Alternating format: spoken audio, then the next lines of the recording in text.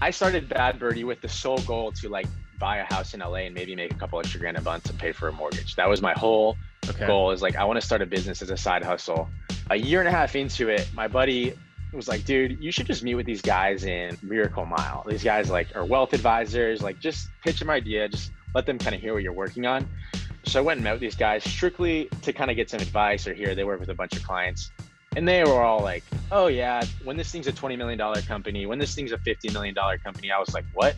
It was this big shift for me where these guys were just like talking to me like, you'll do $1 million next year, then you'll do 5 million and then 20. And I was like, what? I never really thought this was more outside of my apartment. This is Startup to Storefront. Today's guest is Jason Richardson, around in attire that hasn't changed since the 20s, as in the 1920s. Jason wanted to change that stereotype, but as you just heard, he only started the company as a way to make a couple extra bucks. Sometimes it takes an outsider's perspective to know what you've got, and after that fateful meeting, he dove headfirst into growing Bad Birdie into a company that reminds people just how much fun golf can actually be. So listen in as we cover everything from how a missed putt by Robert Herjavec allowed him to keep an extra 5% of his company, how he wants to make the sport of golf more inclusive, and find out why he doesn't actually play that many rounds of golf. Now, back to the episode.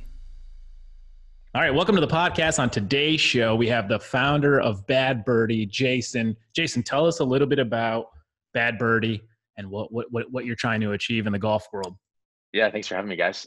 So Bad Birdie started it 3 years ago out of my apartment, kind of with this idea and thinking about being a golfer myself, that golf is the funnest sport to me to play. And I think that kind of the goal of Bad Birdie is to make it fun for anyone who wants to play. And we do that by reimagining how, the culture around golf, how it can be reshaped, and of course, not undermining the rules of the game at all. And then primarily we're known for our polos that are just really stand out. The performance polos, super comfy, and creating a premium product that people can wear on the course. And we're getting into, we do hats, but just continuing to expand into basically any type of golfer, whether you're playing at a country club, a muni course, you're going to go out and play a 9-hole, like par 3, like we've got you covered. I like it. One of the things that I always think about, so I used to play a lot of golf, play a lot of tennis now, and both of these sports, it's I play tennis, dude. I love tennis. Oh, that's what's up, Jason. That's what's up. We got to move into tennis, man. I'm telling tennis and golf,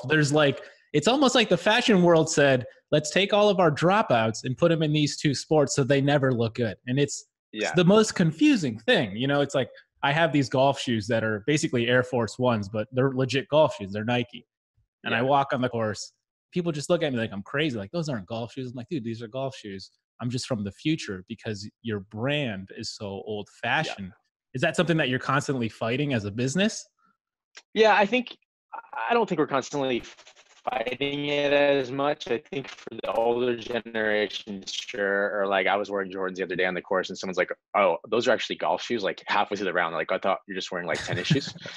So yeah, I think like the younger generation gets it. I think if you're like 20, even if you're in high school playing golf to, let's say you're like 35, 40, that range, like you're in that younger who's on Instagram, up to date with current trends, I think that people are pretty used to it. But once you get into like that older, your kids are in high school, you're getting to be a grandpa, something, like, I think those guys are generally like, whoa, what's going on here? That's crazy. Yeah. Why the name? Give us the window into why the name Bad Birdie. Oh yeah. I mean, the name honestly has no special story or meaning behind it other than I had the idea for Bad Birdie and I never could land on the name. So I was like, shit, what am I going to name it? I knew there had to be like a really cool name that just kind of fit and like was kind of edgy or something. And so basically had a list of all golf slang, like ace, birdie, bogey. And I was just sitting in my room one day. I was like, I'm just going to sit and like think on naming. And I was like, okay, let me try alliteration. So I started with, it was like ace, birdie, bogey. Ace, I was like alpha ace, that's lame, blah, blah, blah, bogey, birdie, Bad Birdie. I was like, oh, Bad Birdie sounds dope. I was living with 3 other guys in this 4-bedroom apartment. They were all watching like football in the other room. I walked out, I was like, guys, it's going to be called Bad Birdie. They're like, oh, that's sick. So yeah, it really just kind of was like a name that hit. And like, the bigger meaning behind it is like bad. I think of like, is bad mean you're like actually bad at golf, or does it mean you're actually like bad, like in a cool way? There's no such thing as a birdie that's bad. So it kind of has this meaning that's like, you don't really know what it means. And that's kind of the whole point of it. I kind of like it. It makes me think of like if Yeah. I'm 120 yards out, I'm on a wedge, I can't see the pin, the hole's in, I birdie. It's a bad birdie, but Yeah. it's the best Yeah. thing. Yeah. Yeah. Yeah, Yeah. I don't really say like, oh, we don't really use that language a lot in our like idea of like, sure. oh, that's a bad birdie. But I think, yeah, it's totally, there's no such thing about it. There's no such thing as an actual bad birdie. I always like it because it evokes a very cool image, because like the name lends, like if you had named it Alpha Ace or something like that, you don't Yeah. necessarily get such a cool logo. But with the birdie, you can at least have an animal. And I tend to like companies with animal mascots because I think there are more options for creativity with that type of logo. You know, were there other iterations? So right now your logo is like a cartoon bird with a like X for eyes. Eyes. Were there other iterations of that you went through before landing on that design? Yes. Actually, the design was probably the easiest part of starting the whole business. I referenced a couple logos. I also am a cyclist, and I referenced the Rafa logo for the script. And then for the birdie, I have to give a shout out to my buddy Drew, who I've worked with for like probably 7-8 years before I used to work in advertising, and he's a designer. And I was like, he pitched a couple ideas, and one of them was the actual birdie that you see just with the normal eye, and the other one was this birdie with like X'd out eyes. And I just was like, hey, let's take those two and combine them. So it was literally like V2. We locked it in the script itself was like locked on the first time. So that's the easiest part of this whole business, was like the actual logo design. There's been so many things that are a lot harder. So you got to take it where you can. I'm a cyclist too. This is crazy. I was just wearing a Rafa hat yesterday. It's on my Instagram right now, oddly enough. I feel like there's kind of this, like, I don't know if it's just ours. Like, I'm 32. Like, when you get in your 30s, it's like you're golfing, cycling, and playing tennis. A lot of like the active, like, I don't know, guys are like, dude, let's go play like basketball. Like, my knee hurts. So what was the first thing that you started? Was it a shirt? What was like kind of like your first product line? Yeah, it was all shirts. I originally was going to start with like 3 shirts, and then I had 3 designs and just realized it's like very, very small quantity for people to pick from. And so I ended up launching with 6 shirts, and just polos. I made 100 polos. I ran the business, you know, I had another full-time job. I used to work as a line producer in advertising. It's like a very niche job in commercials, basically making TV commercials. And I would do that freelance, and I do this on the side. And I basically was like, came up with 6 shirt designs, like at night, working with my buddy Drew to like design it. And like just very like scrappy, figuring out how to make t-shirts and all that stuff. Yeah. What was your first step? Was it social media, or did you go ahead and try to partner up with some of the local golf shops? Maybe a mix of both. What was the first? To get it launched? Yeah. So I had 100 polos, a Shopify store, and to get it out, I remember the first day I put it live, I like posted on my own social, and it was like my mom, my friend, I was just his best man at his wedding, someone I was working with on set that day. And like, it was like that for like the first 2 weeks. But then what I did is I remember I got home the night I launched, and I sent DMs to like 5 golf influencers who I'd been following that were kind of like, you know, like hole-in-one trick shots, Coach Rusty, the Butsy. I don't know if you guys follow golf Instagram world, but all those guys at that point, they really hadn't been sponsored. And even 3 years ago, it was a totally different game on like influencer marketing, but they all were like, these are dope. Send us some polos. So I sent them some polos, and they just posted it like wearing it. And I remember the first day, one of the guys posted, I sold like 7 polos, and I was like, oh shoot, what are these? Like that's working. And so basically, let's say I gave it to a bunch of those guys. They sold maybe 30 polos from just posting and wearing and people commenting. Wow. And the thing with Bad Birdie is like, if you wear it on a course, probably like an 80% chance someone's going to be like, hey man, where's your shirt from? And so we probably sell like every 4 shirts we sell, we probably get like 1 to 2 organic sales from it. So I think it just kind of started growing. And then, basically just kind of did that initial push. I kept those guys stocked with polos for the first little bit, but then it just kind of became a word of mouth thing. And I think I sold like $4,000 in the first month, which is probably around 50, 60 polos, which isn't bad at all, but it's also like not that many polos. Right. Just the beginning. And then what are the semblances? You're getting a bunch of market signals, and then at some point you decide to say, hey, let me apply to Shark Tank and see what this is like. Well, I mean, actually, no, not at all.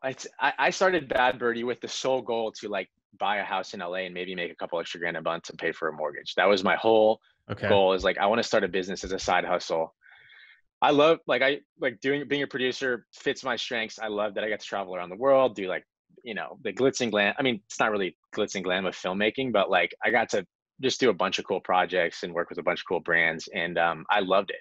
But I was like, hey, I could start a business on the side. I like playing golf. So for the first year, like I was just always on, honestly, for the first year and a half, like I did it for a year. I was like, I'm gonna see if I can sell 1,000 shirts in a year. I sold like 1,010. And then the next year, I remember I went on a trip and I was like, hey, my current employee now, who's grown a ton, he was like shipping for me. He started shipping. It was still a small side hustle. I was like, hey man, can you kind of run my side hustle, handle customer service and the shipping? I still was thinking like, we're doing like $4,000 a month, maybe 6,000, 7,000 if it was good. I was still thinking this was a side hustle. A year and a half into it, my buddy was like, dude, you should just meet with these guys in Miracle Mile. These guys like are wealth advisors, like just pitch them idea, just kind of let them kind of hear what you're working on. It was just kind of like a soft intro. So I went and met with these guys strictly to kind of get some advice or hear. They work with a bunch of clients and they were all like, oh yeah, when this thing's a $20 million company, when this thing's a $50 million company, I was like, what? Like, it was this big shift for me where I was sitting in this, like on like the 40th floor in Miracle Mile in LA, the top, like I was like, and these guys were just like talking to me like, oh yeah, you'll do $1 million next year, then you'll do 5 million and then 20. And I was like, what? I never really thought this was more outside of my apartment. So that was the first shift that kind of was like, I could try to raise money. I could try to just keep grinding it out. Like there's potential here where people that see other entrepreneurs work with them on a daily basis, there's no question in their mind that this could be a legit company. And so, yeah, did that that was like that was like a year and a half in. And then a year after that, I got hit up by Shark Tank casting. I didn't apply to the show. I've watched that show for 10 years. Like when I was living in the place where I started it, I had 3 other roommates, and every Saturday morning, I'm an early riser. I'd get up and be like watching Shark Tank at like 7 a.m. from the night before on Hulu. Yeah. And they'd always give me crap about it. They'd be like, yo, dude, why is you always watching Shark Tank? They'd always be like, oh, Jason, why don't you pitch us your fake Shark Tank product? Like it was always like this inside joke, kind of like they were all like sleeping in, from the night before. We were in our 20s, going out and stuff. And I would just like get up early and like watch Shark Tank and be like, okay, like critiquing or like thinking about the pitches. But I never had any idea to go on the show. And then I think it was 2019, the beginning of last year, I got a email from casting. It was like, hey, I work with casting for Shark Tank. My husband's a golfer. I saw your company. I'd like to talk to you about coming on the show. I mean, that's about how they get half of their people. And so basically went through that process, filmed it last September. So you film it and they're like, all right, it could air anytime. It may or may not air, and it can film anytime. It could air between October and like May. And so for me, I was like, shoot, I hope it doesn't air in like November or December when it's like the worst season for golf because it's like freezing. So it aired perfect time, April, I think 3rd this year. And it was just honestly perfect timing, like beginning of golf season, just after the initial bump of COVID when everyone's freaking out and people actually like were super supportive. So yeah, that's a long-winded answer, but. One of the things I watched the clip, and I don't know if you thought to do this. You probably did, given the fact that you're waking up at 7 a.m. and critiquing, but just the fact that you had Robert, you made it like whatever. It's what we do on the course, right? You're like, all right, putt for dough. Here we go. Right. It's like, let's do it. Yeah. And you made him earn, or I guess you kept 5% of your company because Robert missed his putt. Amazing. You had that in the back of your head the whole time? You were like, this is what's going to go down if we get an offer? Yep. So prior to the show, I did like a session with like all the business guys I know. I had like 4 or 5 buddies come over to my place, and it was like, all right, guys, this is like training. I have like every question, and I gave them all my financials, everything. I was like, come to me with any questions. And like they basically during the prep, they were talking about, they're like, dude, all your financials and stuff. Like, what are you gonna do when they negotiate with you? And one of my buddies, Blake, who was actually I used to work for him. He's a couple years older. And he was like, dude, you got to kind of figure out a way to negotiate with him on the spot. So he came up with the idea, which I always give credit for to him. He's like, dude, you got to figure out a way to like kind of bait them. Or if you can't negotiate, like, am I going to really be able to negotiate with a shark? Like I could try to, but I don't know. It's kind of tricky. I think like I could be like, I wanted to get a deal. So he was like, dude, you should do something with putting. And so basically kind of came up with that idea, pitched it to the producers prior to the show and was like, hey, if it comes down to it where I want to be able to do this, can I do it? They're like, yeah, totally. It's cool. There's 0% staging on that show. Like they're like, if you walk in and fall, like we're not going to stop rolling the cameras. The only time we'll stop rolling the cameras is if like there's a technical issue, but they're like, yeah, you do what you want. you can make him putt, you can do whatever. So I had it set up in the back of my mind. If I got to that spot where I was like, I mean, you guys saw me in the show. I was like, okay, how about 20%? He's like, no. I'm like, okay, like the putt was perfect. It was the perfect fit for that. But if I didn't have that, I would have just been like, I didn't know. Like, I just not very good at negotiating. And I think I should have, like, in hindsight, I like walked out. I was like, man, that putt saved my ass. But if I hadn't done that, like, I just would have been like, okay, sure, 25%. Yeah, for I sure. don't know how it would have gone, but Yeah, because you got some of the leverage back.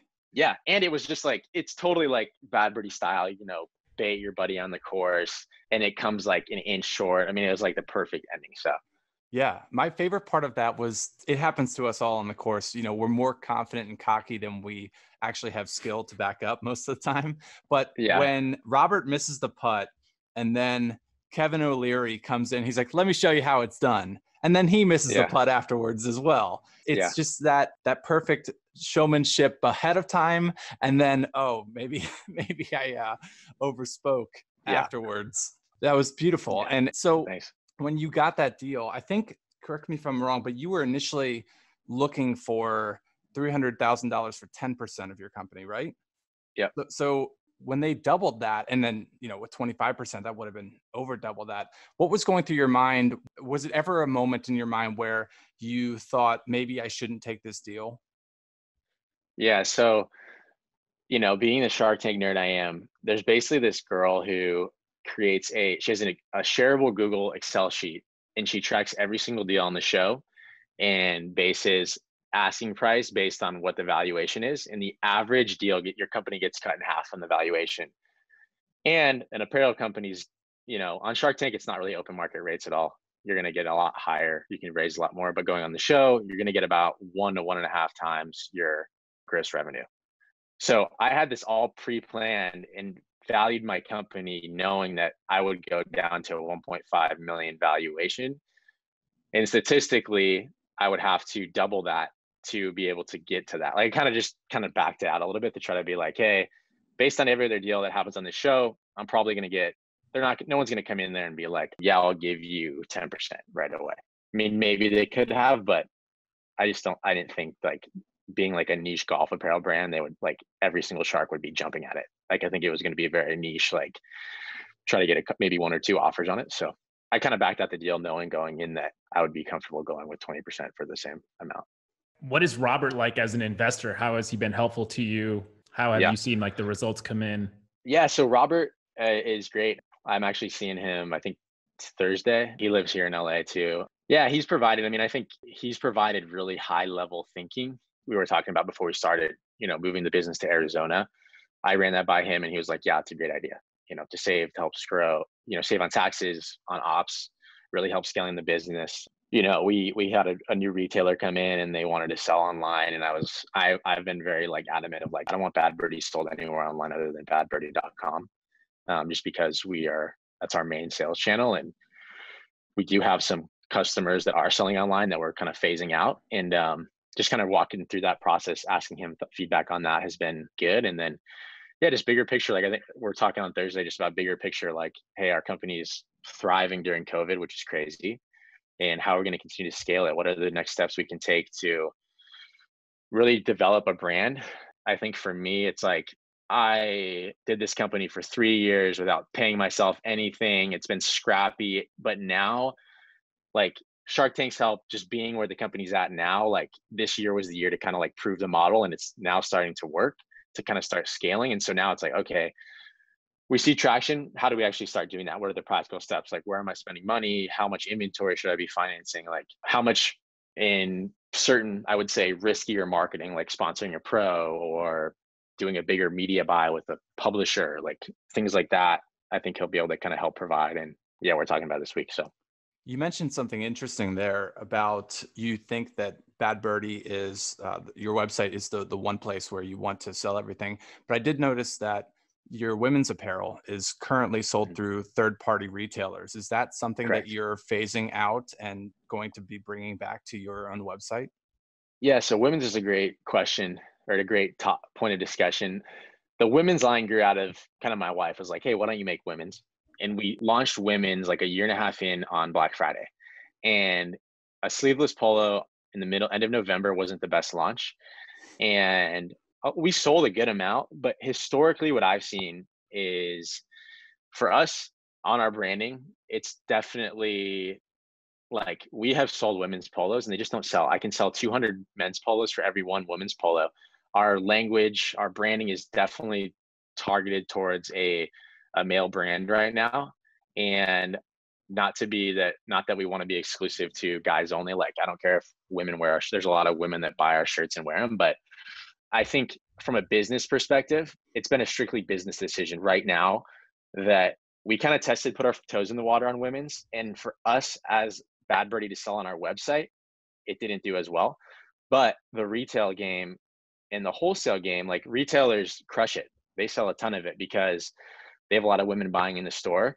If we could it's kind of the one part of the business where right now women's actually sells better in retail than it does for us.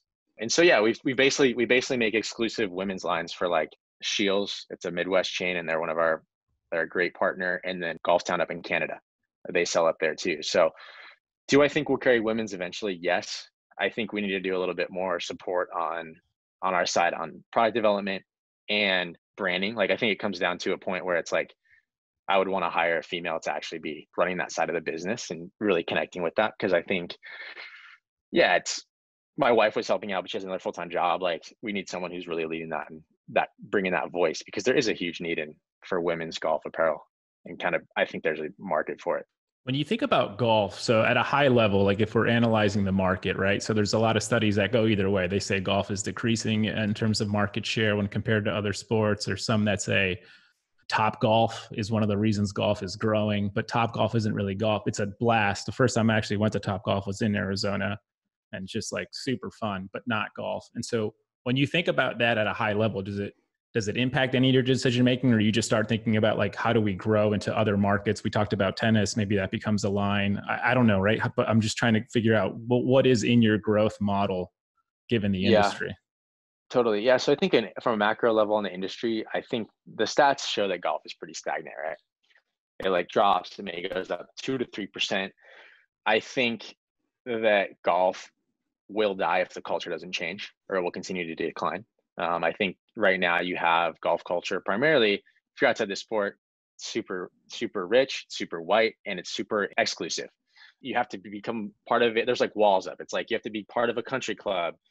That kind of makes it trickier for people to get into it. I think the movement that's happening now in golf there's a ton of brands out there doing it that are kind of becoming like the younger generation of golf, like a Bad Birdie, or like, I don't know, a direct to consumer, like a Vice golf balls, or like, I mean, there's just so many, from whether it's gear to apparel. I think that type of cultural change will actually make it more accepting and more inclusive, and more people actually enjoy it. I think the market itself, I think golf will always be around. I don't know if it's all of a sudden going to become this, we're going to see a huge spike in it, unless you get like another Tiger Woods type player to come in, but there's really no one like that right now. For me, like Tiger Woods, like everyone started playing golf when Tiger took off, but I think there's no one in that right now. I mean, there are younger guys that are playing, but not anyone like him. So I think golf's going to keep growing. I would say I don't think it's going to skyrocket and be the fastest growing sport in America. And I don't really know if I don't know if that's necessarily our goal right now. I think for Bad Birdie, our goal is to be like, hey, we love this game and we want to help make it fun for anyone who wants to play and enjoy it. So, another big barrier there too is golf has a steep learning curve. So, we're always talking about ways to help getting people in the game and clinics or things like that down the road. So, and then jumping into the company specifically, I think that we're always going to be a golf brand right now. If we did ever launch, another type of Bad Birdie brand, I think I would probably put it under an umbrella of something else versus Bad Birdie. I think Bad Birdie is so golf specific, and you see it a lot with other brands. Travis Matthew, where they're a huge company now, but like the golfers are I feel like they're kind of moving away. Like the more committed golfers are kind of moving away from it, because they're like, well, now they're kind of sold out and just like a men's lifestyle brand. I mean, they still sell 100 they probably sell 100 times a year more than I do, but I think Bad Birdie will always be a specific golf brand, and at least the next couple of years. Will you always do clothing, or will you branch out? You mentioned Vice, golf balls, other things, footwear. Yeah, I think clothing. I mean, I'm a huge shoe guy. My goal as a kid was always to like design shoes at Nike. So if Nike ever calls and is like, hey, we want to do a collab, 100% yes. Getting into the footwear game, I have no idea what the development is on that and what it would look like. I love Nike shoes right now, and I wouldn't really change anything about them. So I'm like, hey, if they're doing it, we don't need to change. But if there's that collab, I'm down. I have a good friend of mine. His name is Justin Elridge. He used to be a professional skateboarder, and he's huge into golf now. And he launched a brand recently called Number 33. And one of the coolest things that he's doing, two things. One, it's shoes. And then the second thing he's doing is he's literally adding CBD tips to golf tees, or just like flavored golf tees, because we all put them in our mouth no matter what, right? No way. Yeah, and I was talking to him. He was over my house pre-COVID, and to your point, he's like, this is what golf needs. You know, he's like, this is what we need. We need more edge. We need to start thinking about rethinking everything from tees and you know, just like the fact that he just put this tip was like next level to me. And he's like, and we can make that CBD and just think about where all this is going and the whole golf pro shop experience. And I was like, oh shit, you know, if we can win, and I say we, like the collective youth in this whole thing, it's actually a pretty epic opportunity to take over this game completely. Right. And I think that's appealing, at least from our perspective, our collective perspective, because there's no other sport like that. You can't do that in the NBA. You can't do that in the NFL. You can't do that in the MLB. And so it's like, I would love, even NASCAR, I would just love for it to get hip all of a sudden. Like they just removed the Confederate flag. Yeah. It's like, there's so many opportunities to take back the sport. Totally. And I think that's super, super cool. In terms of women lines, is it a big opportunity for golf? Is like the female golfer a growing trend as it relates to golf? I don't actually know stats on it. All I know is when we hear from, you know, retail partners, the women's line, like I think they've been struggling a lot recently with COVID, where men's is selling more. I think right now it's just, you know, if you look at the history of golf, and this could be a total rabbit trail, but it's primarily been something that's been grown out of the exclusive elite male dominated, like wealthy. And so it makes sense that not a lot of women golf, because if you have male guys kind of the ones in power controlling the space, then it makes sense that women don't play as much golf. And so I think the that kind of brings up a question is like, I don't think women sells as much, but I think that's because they haven't been given the opportunity to play as much. I don't think that women are necessarily like, oh yeah, like let's go play together because I know a bunch of other girls that play. It's like, no, I don't know anyone else that plays. And so I think to actually change that, I think that's something that kind of this next generation you're talking about has to kind of continue to make it inclusive. And I think that's what Bad Birdie is all about. I think for us, we want to do it we want to execute it well. And so that's kind of why we're still supporting it on the retailer side, but yeah, there's definitely an opportunity. And I mean, it's just like, it's so rare too. I don't know about you guys, but like, I rarely see a lot of females out on the course. Like, it's just mostly, I see a lot of dudes, and I think, yeah, I mean, I know my wife and her friends love playing, but there's not a lot of, so. I just think about it like, so my wife, she owns a construction company. Shopping for her is a disaster. It's like, oh, I got to go to, where do I go? Okay. And then an extra small, they don't make them. So I got to wear a men's small, right? Yeah. For anything, for hard hats, jeans, polos. And so she just looks like she's wearing like a trash bag. Like it's like this massive garment on her body. And I'm always like, this is interesting, and granted early days, but it's like, there's gotta be a female construction line coming soon. And I imagine this is the same case for golf, where it's like shopping for things that look good or just fit, period, become very difficult. And so it lends itself to maybe an opportunity there. So when you think about your own marketing, I know we touched on some things. We just had Therabody on the podcast, and he was saying they're just starting to sponsor some athletes. And so, super, super amazing. As you think about this next year, is it diving deeper into the influencer marketing from your perspective? Is it maybe after your Thursday meeting with Robert, you're like, hey, let's go ahead and sponsor an athlete? How are you thinking about that? Yeah, that's a great question. Yeah, so for marketing, I think the biggest thing on our agenda right now over the next couple of years is the brand side of marketing. In marketing, you have the performance side, running ads, getting the sales funnel going, all that stuff. I think we have a pretty good lock on that, and we've continued to we've used that model so efficiently that we've sold out on our site. So we're trying to continue to learn that. But on the side that's actually the harder side and the more creative and the more fun side, I think, is the brand side. So if Bad Birdie is about making golf inclusive, it is about reshaping the culture. How are we practically doing that? And that's definitely a little bit different than we do that through our products. But to me, I'm we're having ideas of and discussions of, yeah, there's traditional ways of like sponsoring athletes. Yes, we are in talks with pros and sponsoring them. And, you know, we've had a guy wear it on tour kind of just on his own. But it's like, how do we take it a step beyond that? How do we partner up with, you know, local golf leagues who have 200 like members who are all in their 20s and 30s, or even, it doesn't matter the age, who are just loving the game and have this new mentality? And how do we connect them with another golf crew like that that's in another state? How do we welcome people to the game that, you know, we could all probably name someone who we know wants to get into golf, but doesn't have the equipment and doesn't have the skills to know how to do that? And so how can Bad Birdie be a way to be like, all right, well, guess what? Come hang out with us. We have the access to teachers, to basically everything you need to come in the game. And we could basically put on, like, my dream, I would love to do like almost like a intro to golf clinic or something like that to practically get people into the game. Those are two ideas that come to the top of my mind. I think training people, and then, or not training, but basically educating people on how to play the game. And then secondly, on just kind of connecting and empowering groups that are already doing what we're doing. Like, I wasn't the one that was like, oh, golf needs to change and that there's this new wave. I'm literally just jumping in and being like, I'm supporting that because there's already a movement way bigger than Bad Birdie happening that we're just trying to support along the way. So I think that's where on marketing, it's like any touch point we can do along that way and supporting that and just making it more inclusive. I went to an event at Malbon, you know, Malbon Golf over here. Mm-hmm. Yeah. And like, so Justin was there, he was showing like his tees and his new shoe. And I'm like, I really, like, what is this thing? I'm going to go to some golf store. This is going to be so boring. I really don't want to do this. And my wife's like, no, we got to go support Justin. I was like, all right, whatever. And we live like 2 miles away. So it was not like a stretch to go. So we went and it's like, there's a DJ, there's drinks. Yeah. It's like sexy. There's like a driving range room. And I was like, this is dope. Like, is this the new golf? And so when you mentioned some of the things you're describing, I can totally see that. Some sort of education center where it's just a nice little lead into golf and a different look at the same time. That makes a lot of sense. Maybe like experiential retail focused on an education component.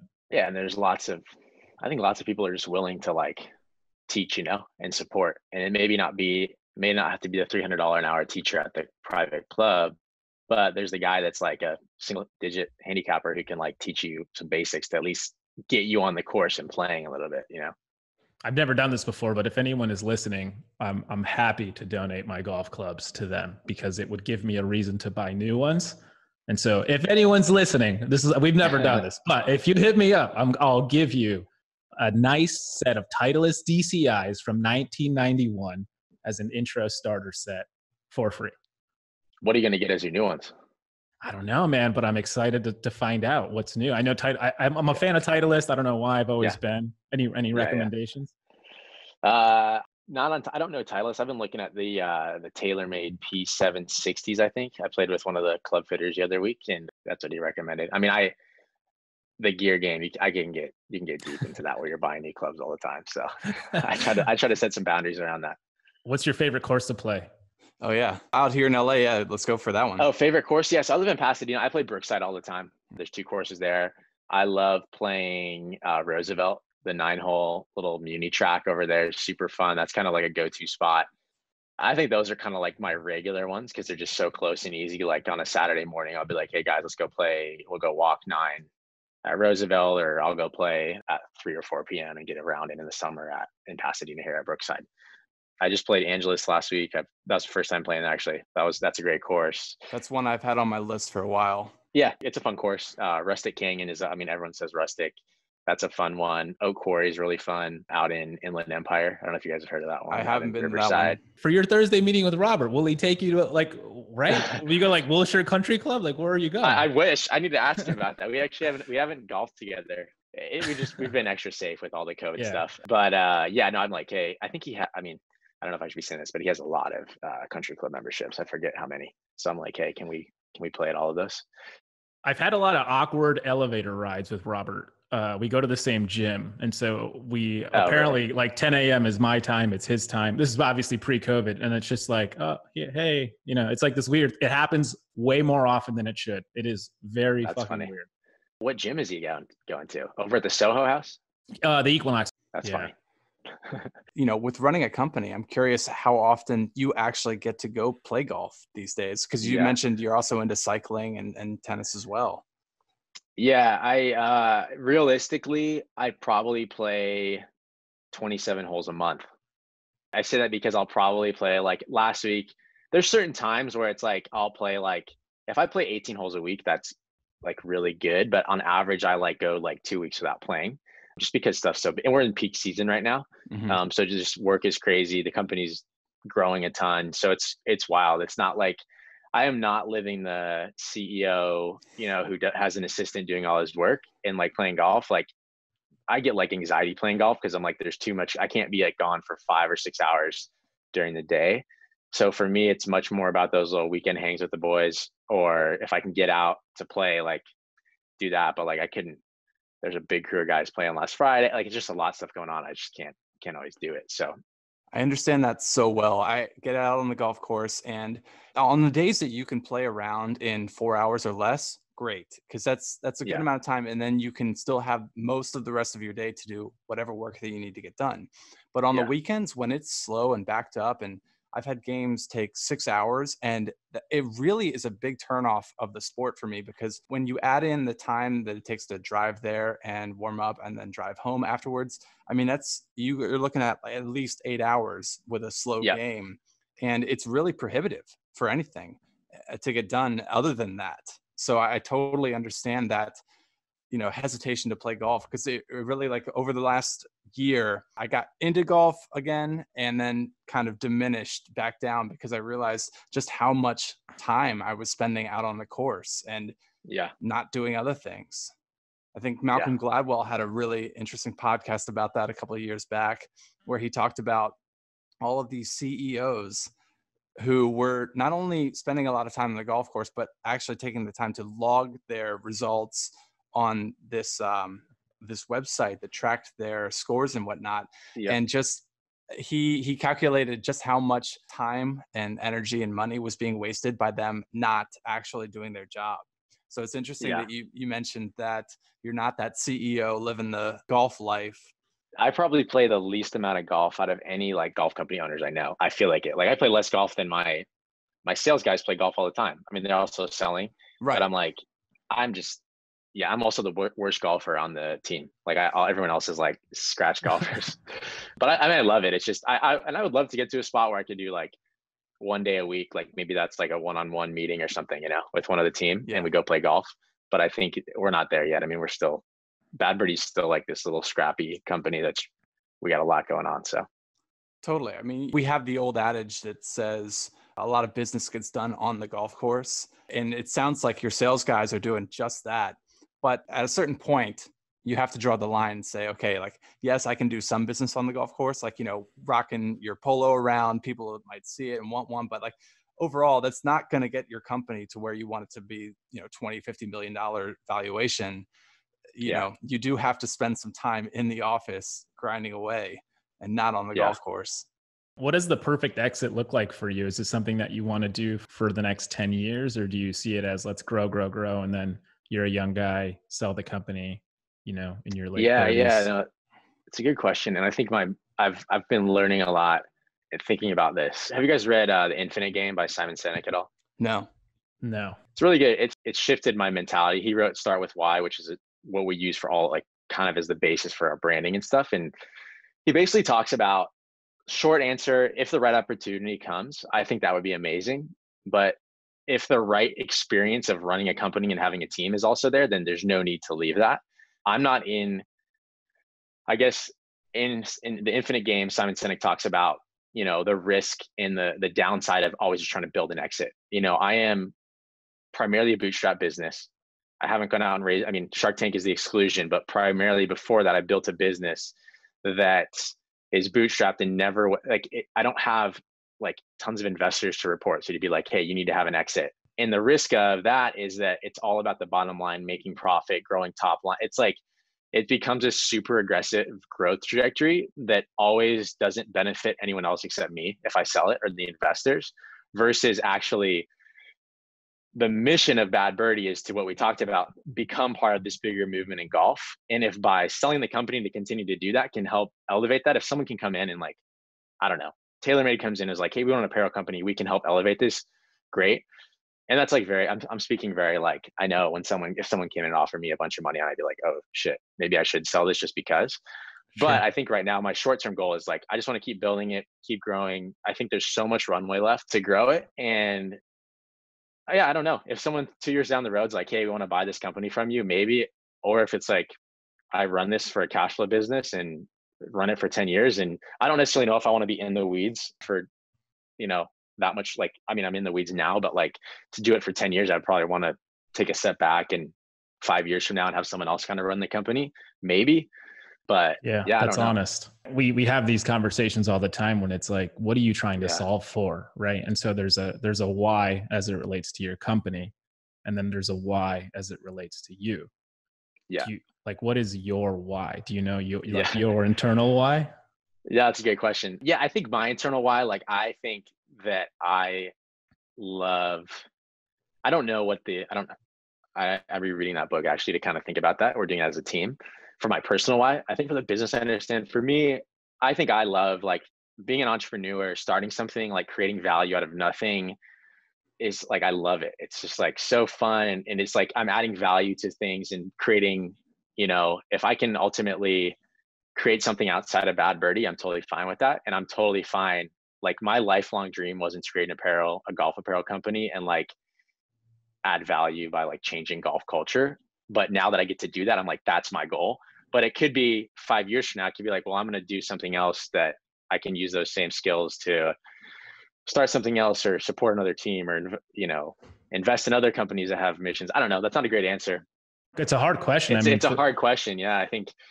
And there's a journey. Bigger picture. It's like adding value, supporting people. I think I've had a lot of conversations to my wife about, we've been investing a lot building this company that's like, in the end, it benefits a lot of the golf world, but like, what could we do even something more philanthropic to like invest and support other areas, take the grind and the hustle we put in a Bad Birdie and do that to help solve like I don't know, I get inspired by like the Bill Gates documentary that came out a while ago on Netflix, like how he's trying to help solve things on a much smaller level. So I don't know. It's a good question. I need to think about. Yeah, for me personally, it took me 2 companies for me to figure out my why, right? At the beginning, I was like, oh, I want to I had an apparel company and I was like, I want to do this. And then once I started it and I was probably 4 years in, I was like, oh, I'm actually doing this just to make money. And then it's like this, there's nothing wrong with that. But to me, there was everything wrong with that because it's like you chase money until you realize it's not important. So then I was like, this is stupid. So then I ended up selling that and then started another company, this time with venture capital funds, thinking like, this will be the way I make money. And then it was the same thing. I'm like, this is so dumb. Why do I keep doing this to myself? And then I had to realize my why is just, how do I create value by helping people in an effort to get my time back so that I can do whatever I want. And then and then all of a sudden it was like, what things make sense? And so real estate development makes sense. But it's not multifamily, because when you build a multifamily, you're only helping 2 people, maybe through a lifetime of this building 30 people. We try to build really cool spaces in LA that impact thousands, in the community. And then it's like this podcast, the same thing. It's like, what are we doing? I'm meeting people like me, like you, that do really cool things that to me are like the movers and shakers of what's happening in the country. And I get to talk to them. And somehow this always feels like a therapy session. But at the same time, it's like, I'm hoping we help that brand a little bit, right? If they get one sale, if they get one fan, one Instagram like, or 10,000, whatever it ends up being. To me, it's like that's the ethos of that is super important. But it's hard. It's hard to stay in that lane too, because obviously we're in a capitalistic society. So it's like you got to balance both. Yeah, totally. But it's like you got to make money to keep it growing. And it's like both and, right? The chicken and egg. Yeah. That's so true. Well, listen, man, look, I appreciate you coming on the podcast. Let everybody know where they can find you. I know you guys are restocking now, so let everyone know when the next line is coming out, all that good stuff. Yeah. So you can find us on badbirdiegolf.com, at Bad Birdie Golf on all social. We've been completely sold out for the last 3 weeks. We have a new polo drop coming next Tuesday, July 14th. We have a lot of polos coming in there. And then, yeah, we have new drops coming August, September, October, November. So we're just monthly. We got fresh new threads coming out and keeping up with the demand and the want. So yeah, we're excited for a lot of new stuff coming out. It's exciting. And it sounds like you're hiring too. Is that right? As you move to Arizona anyway? Yeah. So yeah, we just hired a couple people. I think we kind of hired our team. Everyone's either in Arizona or moving there. So we're actually, yeah, but we will be hiring in the next, if anyone's listening and is like a product designer / sourcing product ninja, that's what I'm looking for down the road. So, connect with us, connect with me if that's you. Slide into those DMs. So, yeah, that's right. Send us a DM or email us, just Jason at Bad Birdie. That's probably the best way to find it, is saying on a podcast, right? That's it. Yeah. Appreciate it, brother. Thanks for coming on the podcast. Awesome, guys.